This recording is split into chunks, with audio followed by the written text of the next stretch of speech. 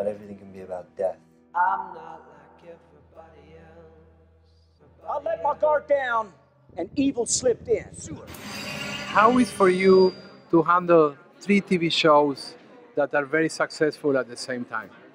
I mean, it's fun. It's better than having, you know, a bunch of failures, I guess.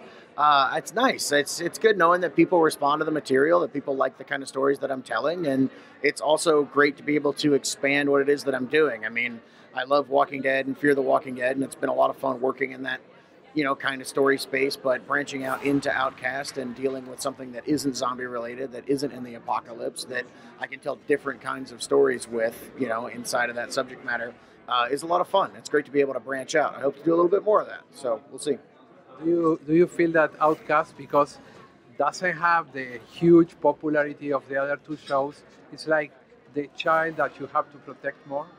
Maybe a little bit, to a certain extent. It's definitely the one that you know, doesn't have the built-in fan base. Fear the Walking Dead definitely had a leg up because it was coming right out of Walking Dead, and this is something that is very different, you know, and it's something that I'm aware of, and so you know, I don't know that it's necessarily getting any extra love when compared to the other shows, but it does have a certain level of care that it does need, that it is getting. So yeah.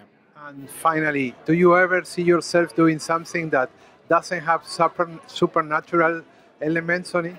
Yeah, I mean, I've done stuff like that in comics before, and so I will eventually, you know, break out of the horror genre in television and do something that is completely not horror. So, and I'm excited for that.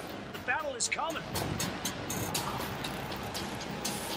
Right here, right now. And unless we're prepared, that darkness will spew forth like a black cloud.